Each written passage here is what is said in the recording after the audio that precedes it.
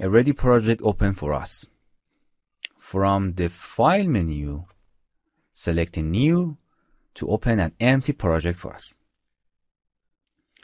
To start drawing inside the software, we need a blank layer that software by default put a blank layer called Layer 1 in the Layer section. This section, as mentioned before, is for managing the layer of the exist in the project, so you can draw all your shapes inside this layer. This mark in the middle of the page is the center of this layer, I mean Layer 1. To create a new layer, you can use this button and can another layer, I mean another vector layer. We will do that later. The first tool we will look at is Drawing Shape tool. By clicking on it, its setting will appear here. As you can see, you can create different shapes that are basic shapes to draw more complex shapes, like rectangle, oval, triangle, star, arrow, spiral, and grid. To start, we draw from rectangle, and by select it and click and dragging, you can easily draw. To create a square, just press the Shift key, and if you want to be a drawing from center, hold down Alt and click and drag to draw. The other shapes are the same.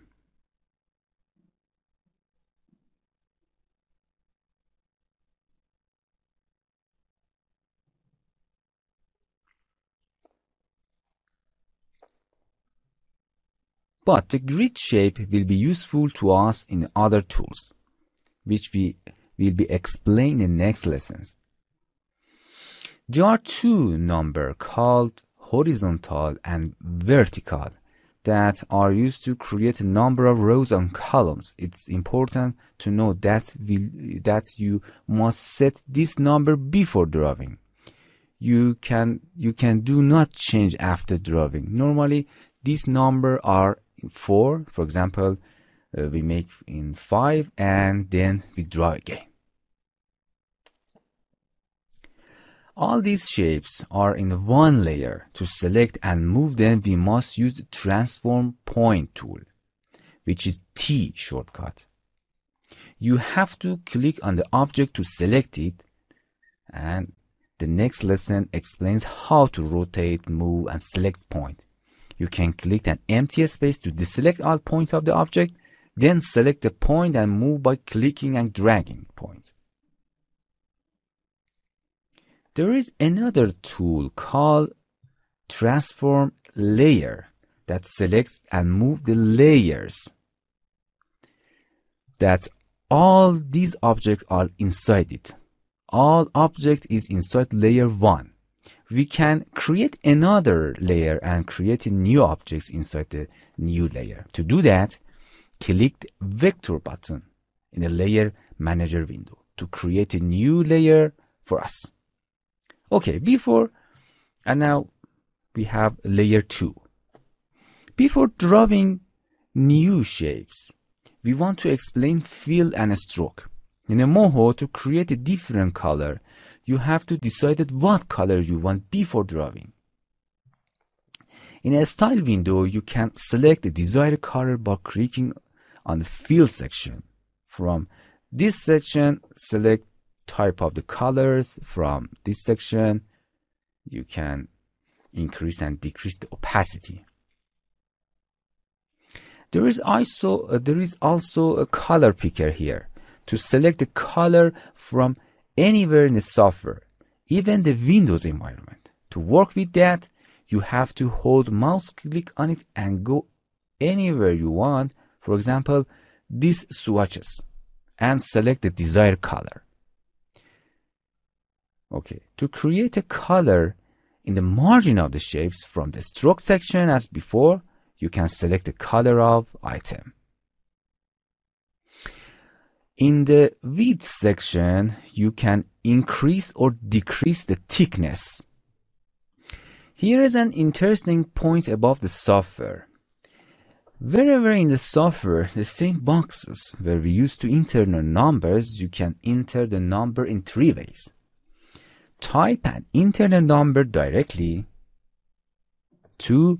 Scroll mouse to change the numbers, as you can see. Or right click and drag it up and down. Okay. Now we draw a rectangle. As you can see, the inside color is called fill and the border called stroke. In its settings, autofill mode means that when we draw, it automatically fills the inside of the object with selected color.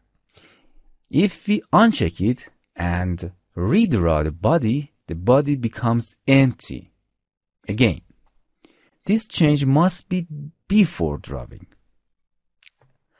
Another auto stroke mode is the same. If we uncheck it and redraw a shape, the border will no longer be drawn, as you can see. Okay, now to navigate in a software drawing area, you can zoom in or out by scrolling the mouse and pan by right-clicking and dragging. Of course, in the workspace section, there are the same tools, and the tool looks like a hand is for panning, the other tool is for zooming. You can click and drag for zoom. We'll be explained the other tools soon. Note that if the objects are outside of the main frame of software, if we zoom in, their quality will be bad.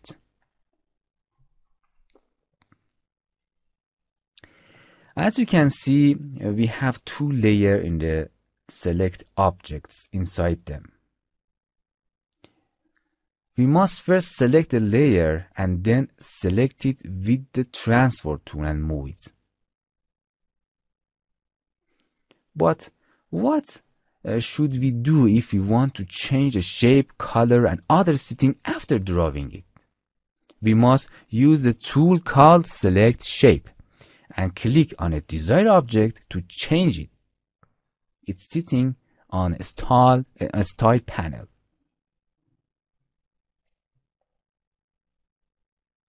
We'll be explaining this tool later. Hello my friends, to continue these tutorials on YouTube, subscribe us, like us, and hit the bell icon. And now you will be alerted about all of the amazing videos that we release.